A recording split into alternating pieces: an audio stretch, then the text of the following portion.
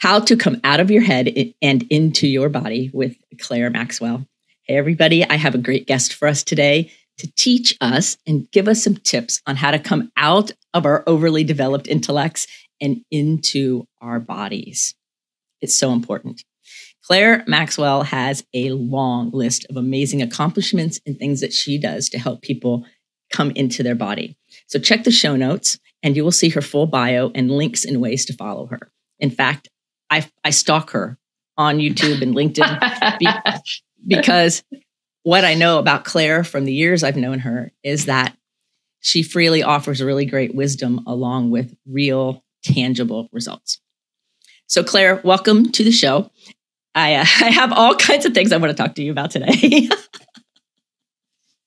Super thrilled to actually have the time to really talk to you. It's great. Yes.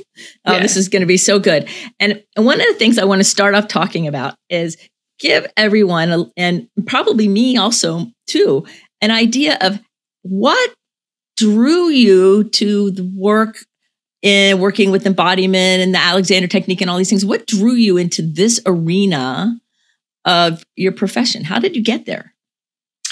Well, like most of the really amazing and fun stuff in life, it was kind of accidental. Certain circumstances guided me towards dance when I was a young kid. My parents were folk dancers, and my mother used to take me to see these shows I grew up in Berkeley. Mm-hmm. Oh, yes. So at the university, they had the most amazing programming. We're talking in the late 60s and early 70s, when American modern dance was just exploding. So much innovation, so many new ways of looking at the world and at the theatrical space. And my brother took modern dance classes, and I wanted to be like my big brother. So I went to those classes. And one day we used to go to the public park, and there was this class in the public park that was totally free. You could do tap dance, but then you could do this other thing called idiokinesis. Have you ever heard of idiokinesis? I've never heard of it. Tell us what idiokinesis is. It's so cool. It was created by this woman named Martha Clark and Mabel Todd.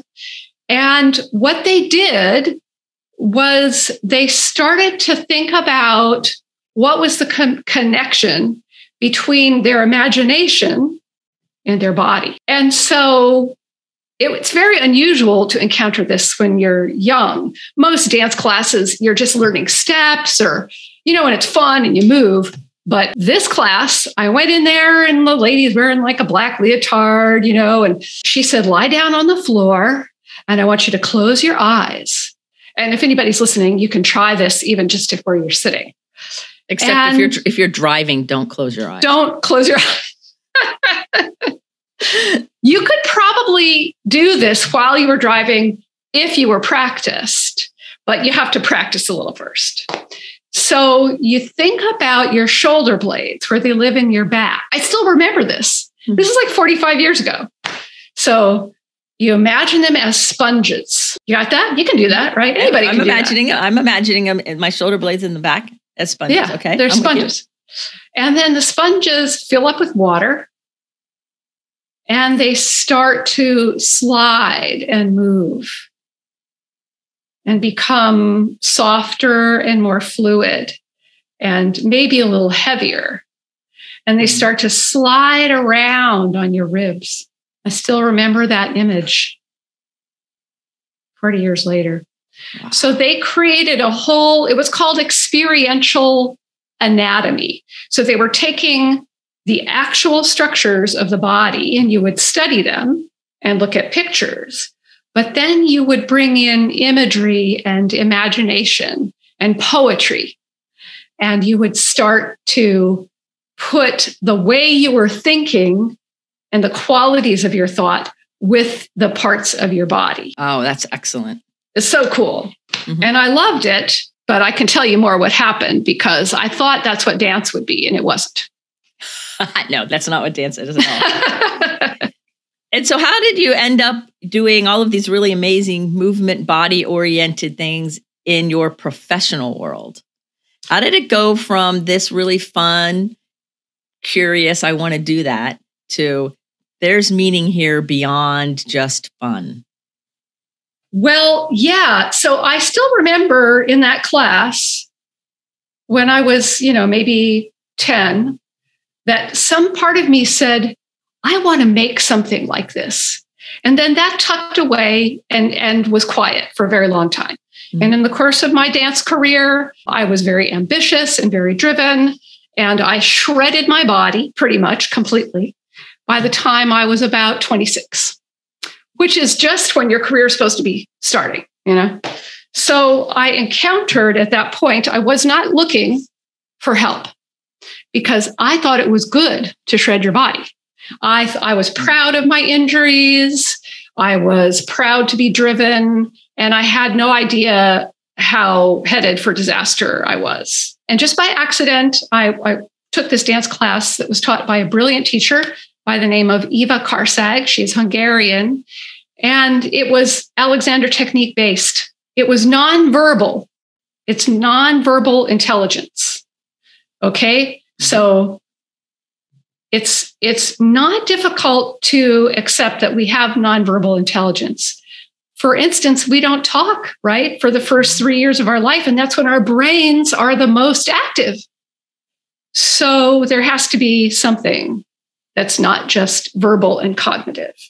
So she puts her hand on my body, and behind the touch, there's all of this intelligence. Mm-hmm. And I just dropped into this open state and ease that was amazing. I was dancing with a group of 20 people. I could feel and sense all of them at once.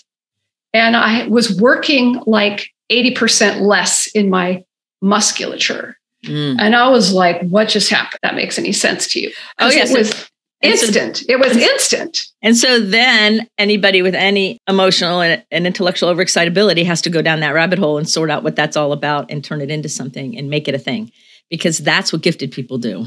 That's exactly what I did. Of course you did. Oh my God, you get me, right? That's really funny. That's so funny. Yeah. So so that's what happened. And in the process of doing that, this beautiful technique, I said, what are you doing, Eva? And she said, oh, it's the Alexander work. So I said, okay, it took me 15 years to get my training because it was very expensive and I had to have my career, but it saved my body. So, I started to learn it for myself.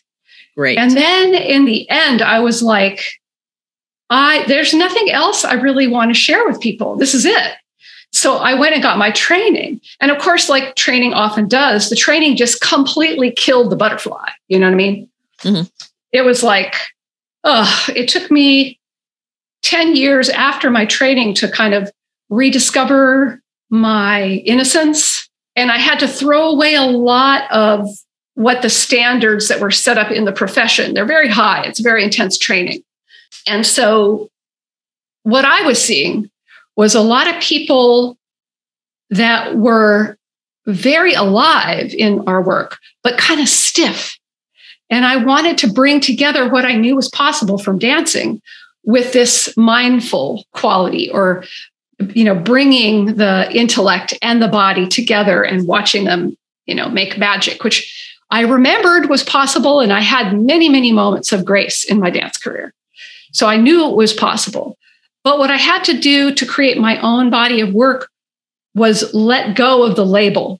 Okay, so you bring up an interesting point, and I hope that wasn't too much of a no. This is very it's not too far at all. So I notice with a lot of gifted people, and a lot of people in general, that the stiffness of our body. I mean, I feel it in me sometimes too. I mean, and I'm an athlete, and I can feel sometimes like stiffness that is not conscious. That's just in there. Yes. And I know that most gifted people and intelligent people tend to live in their head. and I make the joke about, we're not brains walking around on sticks. There's actually bodies that go with the brains and those kinds of things. And like, how are we going to integrate all those things? So my other, what goes with that too, that I know is that it takes about 60 to 70%, if not higher, maybe closer to 80% of our own healing of our own being is nonverbal, so talk therapy alone and talk things only take care of about 20 or 30%. And so then what are we going to do for the rest to bring that synergy together? So that it's a yes and it's talking and it's movement and it's music and it's fill in the blanks, all these different things. Mm-hmm. So speak a little bit to the stiffness part. Like, how do people get so stiff? And what would be something that, because probably everybody listening is thinking, well, I got that stiffness. Sign me up, even if we're not aware of it. Mm-hmm. What's a good first step to start saying, hold on a second, there's more. You don't have to be stuck in this rigid spot. Well, I think at first it's helpful to understand what might be the source of the stiffness. And because this reality we're talking about is consciousness that is pre-verbal or non-verbal. It's not just pre-verbal, it's non-verbal. Okay. So when we use words to talk about it, like if I use the word foot right now with you, it's pretty natural that your mind will go to your foot. Right. And you can feel your foot while you're looking into the camera and talking to me. And this is actually something you can do while you're thinking and talking. Mm-hmm. So it's happening simultaneously all the time. It's just that you're not enjoying it as much as you could be. Cool. Okay. So how does somebody start enjoying being in their body? Well, so So is there any part of your body that feels good right now? That feels good right now?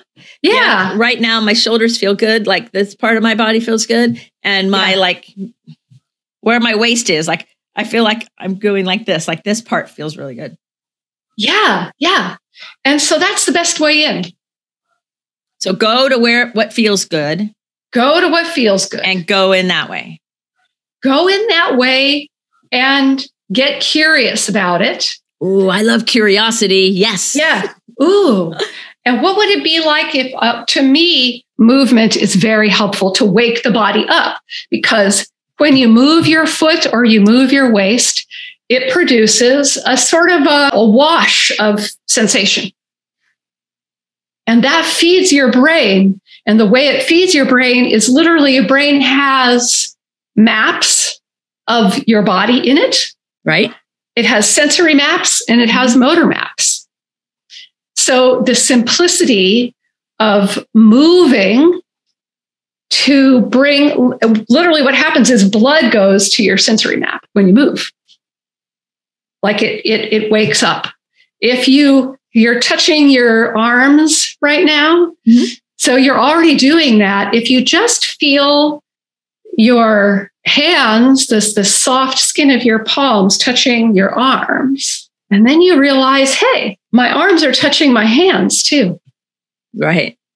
There's a back and forth.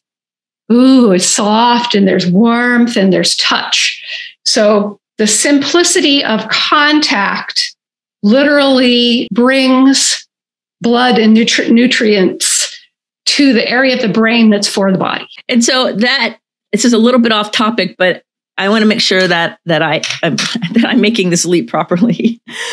What you're just saying is like, okay, well, so there's the gravity of isolation because of COVID, isolation because we can't have touch with others or have that. And then if people aren't taught and encouraged to make friends with their own being, and so they don't have that touch either. Their physical being. Right. Their physical being. Then that could totally impair their life experience.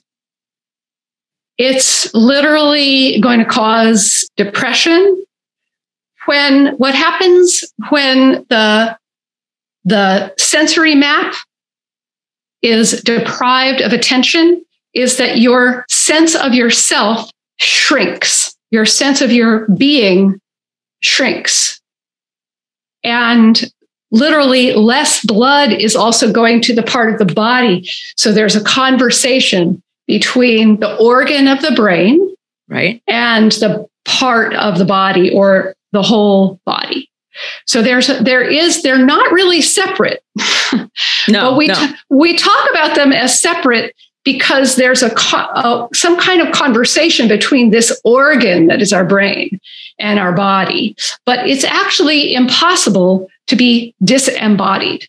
So what tightness is the shrinking of the body map, the withdrawal of the awareness from the body map, the consciousness from the body map.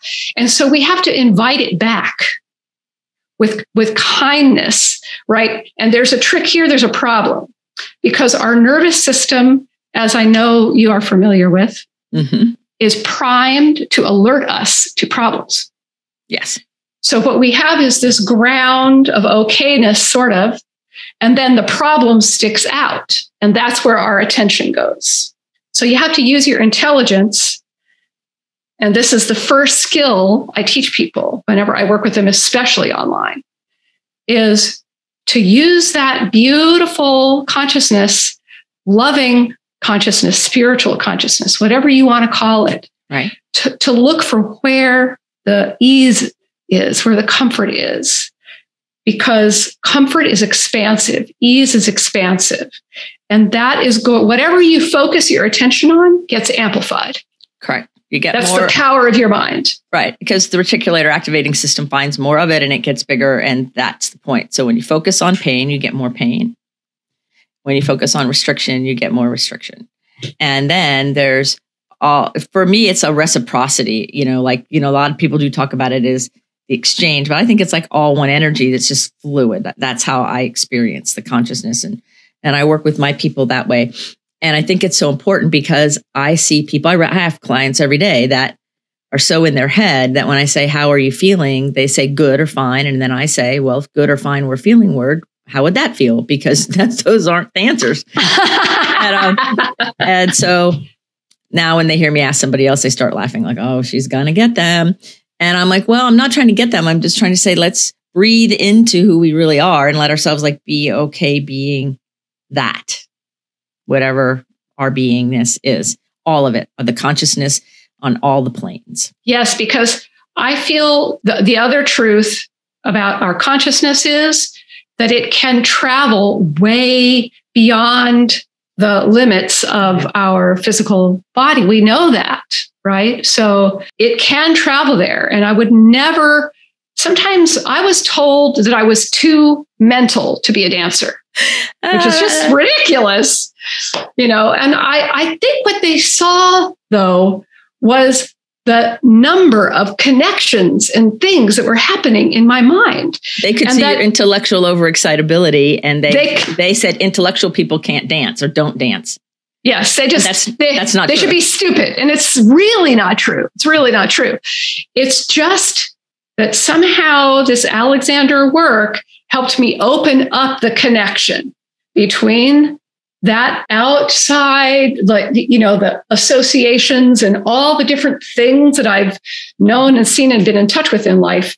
And then I could bring it in and find and send it to my foot, and I think that in terms of our bodies, the unfortunate thing, I was thinking about this a lot about gifted people. Tell me if this is true or not for you, if this has been true for you. You're trying to get into your body. You're looking for some way to get into your body. And I'm not putting any of these things down because they're all great, but you end up with something like Pilates or, something like Zumba. And it's like, there's a culture around it and everybody looks a certain way, or even a healing modality like trauma work. Mm-hmm. And they're going into your body and they have a goal in mind. They want to heal something or fix something or improve a muscle or something like that. Improve strength. All of those things are great. But they're so much better if you have in place this imaginative conversation, pleasurable conversation with your own body. And everybody has. I've never met anybody that doesn't have it. Ever. Right. And it's a yes and. It's like, somebody asked me one time, like, how many different healing modalities have you tried? To me. And I stopped at like 55, and that was a couple years ago, and I've tried more since then. So I don't know, 100. We'll say 100 for a good number, but it's probably more than that even. Because I believe that as long as it's something that's valid and safe, and I've done my due diligence with my discernment, that our bodies are so multidimensional and so multifaceted that all of our being, with our consciousness, our physical form, our spiritual form, our mental, intellectual, all of us, requires a yes and with all different kinds of things. And they come together for the good of the whole. So when somebody says, well, I'm only going to do certain nutrition, but I'm not going to exercise, we call that thin fat. That they might look thin, but they're really not healthy, right? Because they're not taking care of themselves in that way. And then other people who might look another way, there's all these different combinations. So I am a big one on trying just about everything I can for my own experience of it. And when I've run rehab centers over the years, if anybody wanted to bring any kind of modality to my clients, and still this is true today, I try it first. Like, I'm the guinea pig. If I can resonate and understand and see how it fits into their reality, then I'll say, go try it. But if I can't sort it out, how do I expect a beginner to sort it out? Because I've been doing this a long time. And so that's why I wanted to have you on the show, because being in our body is critical to our health and welfare and wellness, period. Our survival, like our thriving survival. And it is typically underrepresented in the gifted world as how important it really is.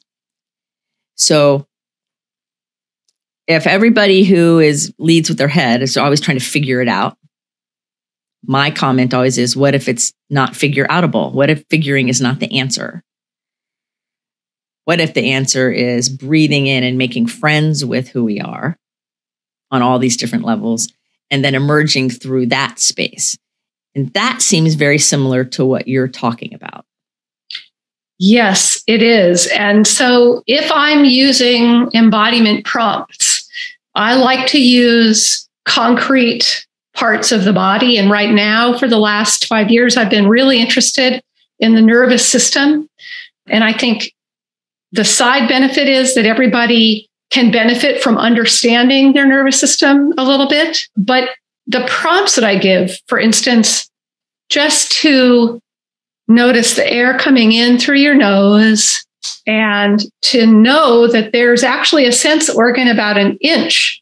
What is this called? The third eye? The third eye. So it's about an inch behind that. And you can feel there's a space between your eyes. And if you actually feel, you take a moment, you have to stop, you can feel the sensation of the air coming into that space.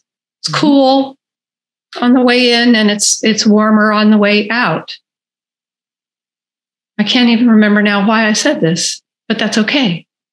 I was just trying to give a demonstration of how it's helpful to have a concrete part of the body, right? So for me, sometimes just sense your body is too vague. It's too vague. Yes. We are, especially brains that are like, give me something to chew on. They need something to chew on, right? Oh, yes. Yeah. So give your brain itself. Like, basically, if you're interested in the nervous system, it's the brain kind of going, oh, what am I? Like, oh, I'm a brain and a brain stem and a spinal cord. Cool. And if the person's interested in that, if it's waking them up, then I can say, so are you stiffening your spinal cord? Maybe you don't need to do that. And I can start to give them some tools, which I would call constructive thinking. Does that make sense to you? Yes. Constructive. How do we know it's constructive? Well, you just told me that you use your own self, which is an embodied self, as a bellwether to see whether something's constructive or not, right? Right.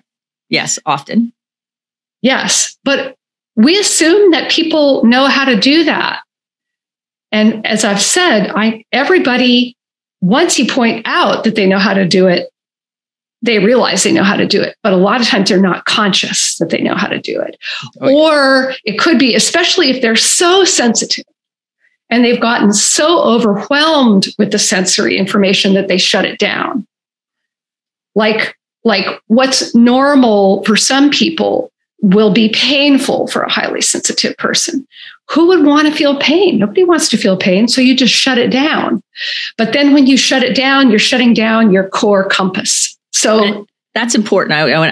Is that when you shut yourself down, replay this, everybody. When you shut yourself down, then you are shutting down your core compass, the way that your moral compass can guide you through life. So yes, we can shut ourselves down when we're in a situation temporarily where we need to, obviously.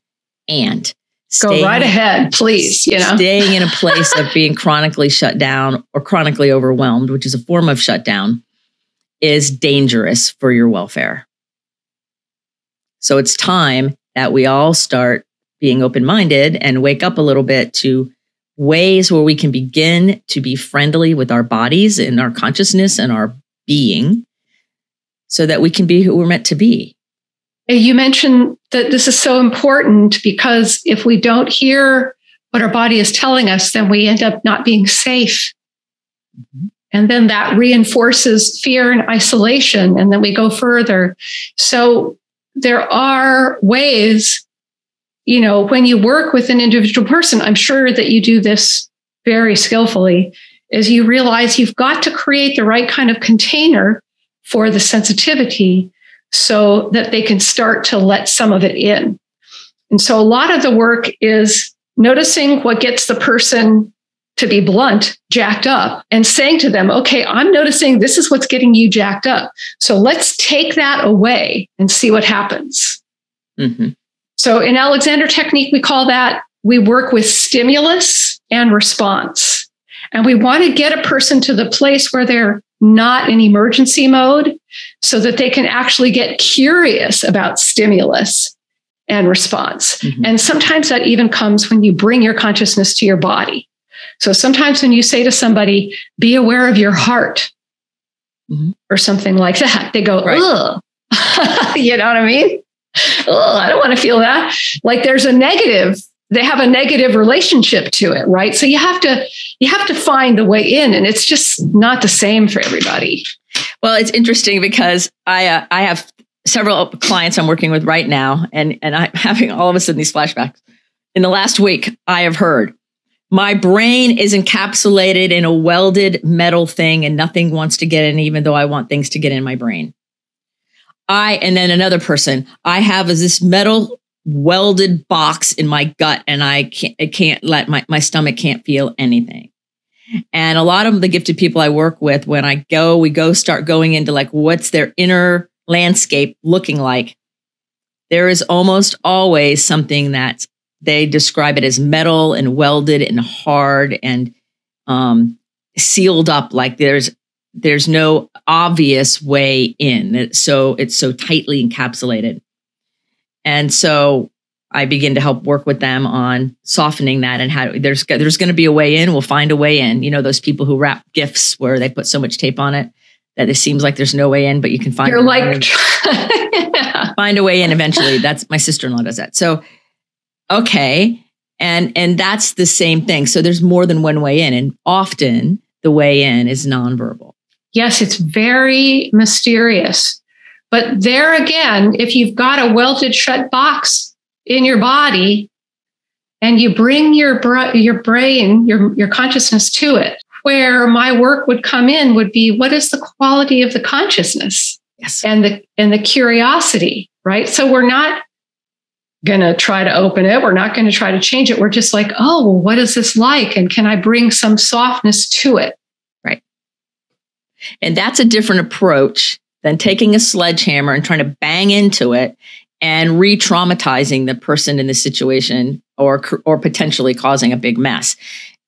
Rather, that other approach was big in the 80s and that did a lot of damage. I think it's really important. Oh my goodness. And I think it's really important to realize that, any any hardened space in any of us, whether it's big or little, or we can name it or not, that the antidote, the way to help ourselves is to bring softness and kindness and compassion and gentleness and allow things to breathe into a softer space versus attacking and being very forceful.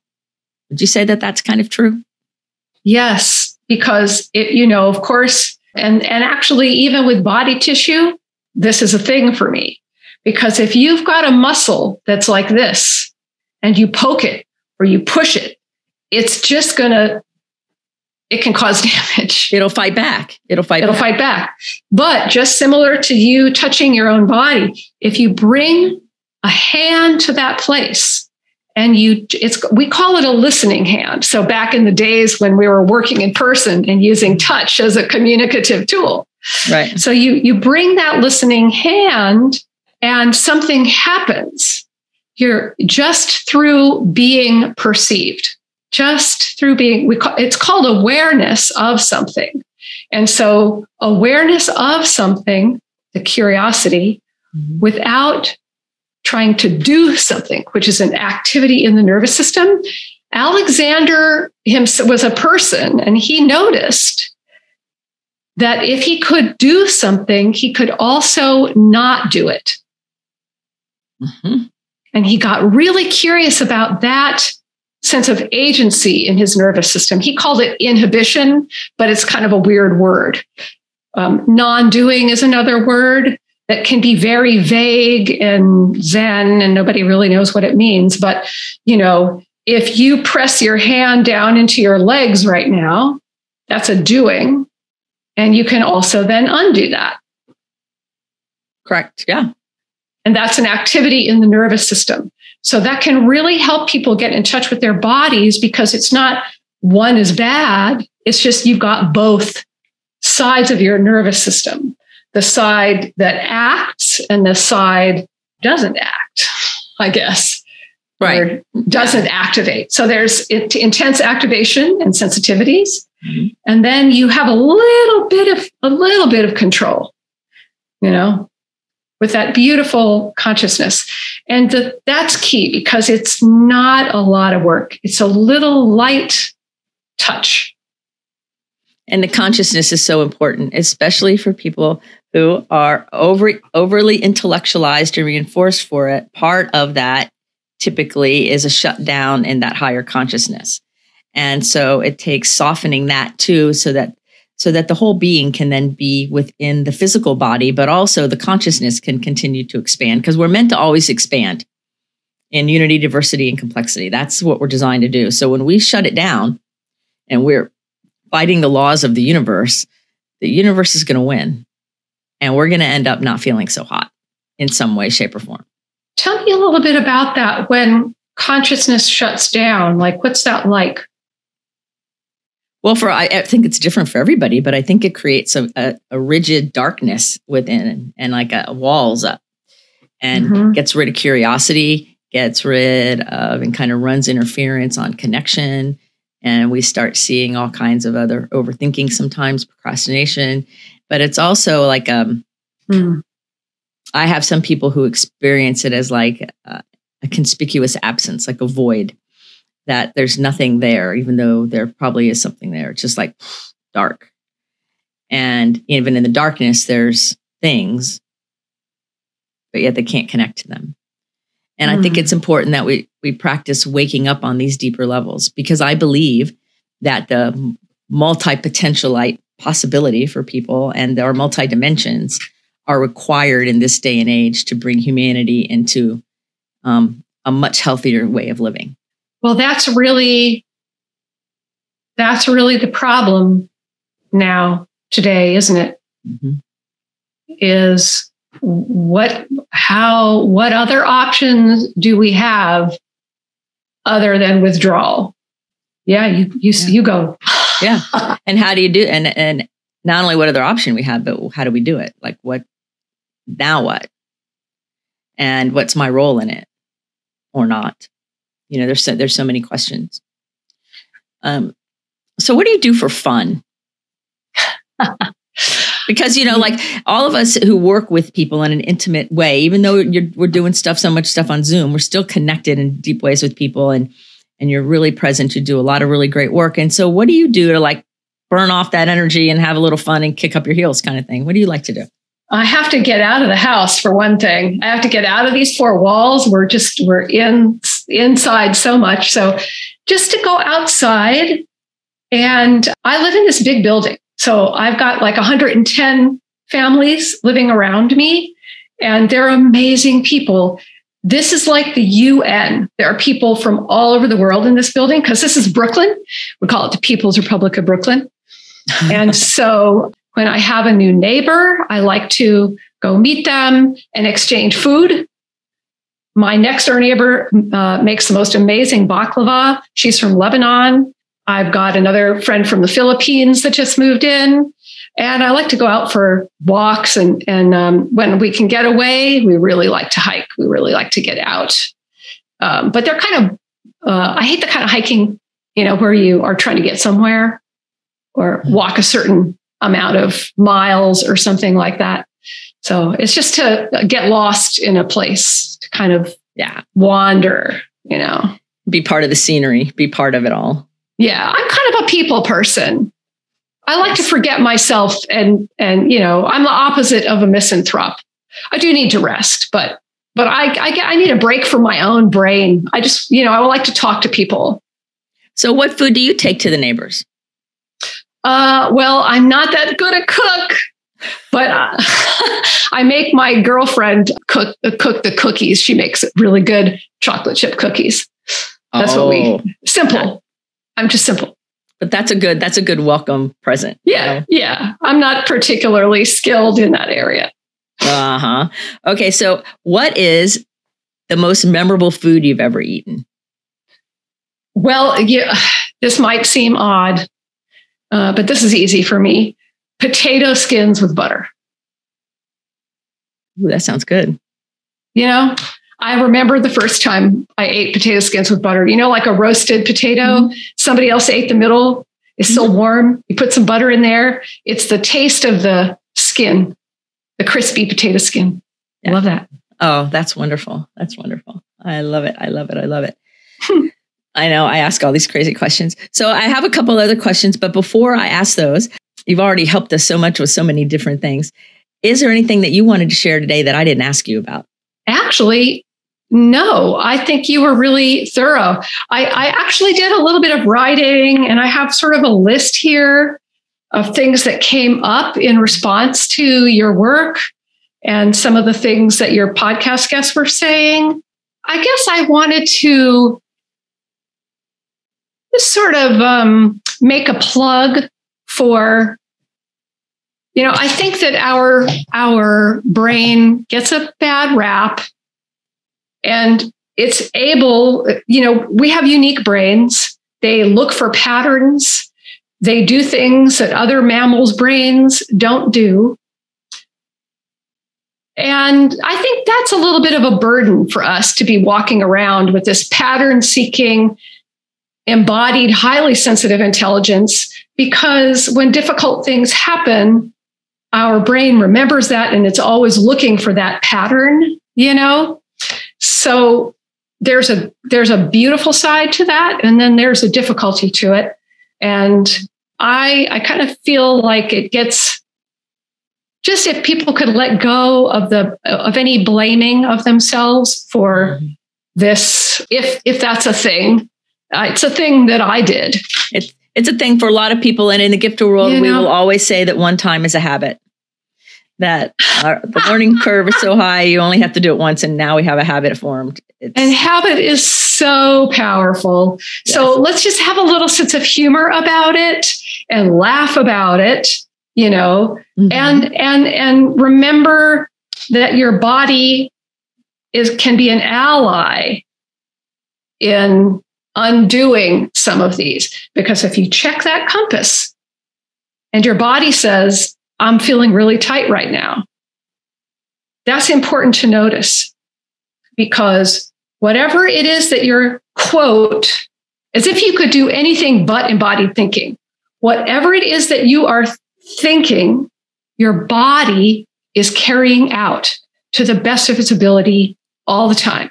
So if you are thinking 8 million things, your body is doing 8 million things, and that's why it's gotten stiff. Because it's carrying out the activity of your mind. There is no separation. And so you've got to change what you're thinking, and then you will get feedback from your body. So there's a feedback loop. And if you notice that you feel better all of a sudden, get curious. What was I just thinking? Mm-hmm. What was it that I just did that I'm having this positive response to? Let me do that again. Right. But you do have to check the compass, and it's a little bit of a skill, but I'm sure you're teaching that all the time. It's so beautiful, really, really beautiful work.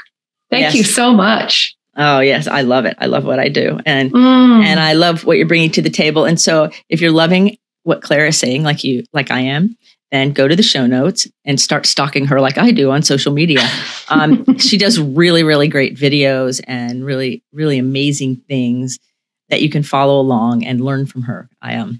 I've been doing it for a while now, but she already knows I'm stalking her on LinkedIn and YouTube and all that. But it's because there's great value. So if you're enjoying it, let her know you heard her on the show so that she will know how you found her. So I have one last question for you. That's my favorite question, actually. And that is that we're going to put a big billboard up that the whole world is going to see with Clare Maxwell's quote on it. What is that quote going to be that you want the whole world to see? Oh, God, I don't have one. I don't have one. I really don't. Oh, I'm not a verbal person. Have more pleasure and more pleasure, more curiosity, less analysis. Okay. Yeah. More pleasure, more fun, more curiosity, less analysis. Very good. Perfect. See, you do have a quote that's for the whole world to see. Aha! You tricked me. I love it. You're so good at it. Well, I love that question because I know that each of us, our soul, our heart has a purpose and a mission, and we're here on purpose with a purpose. I know that.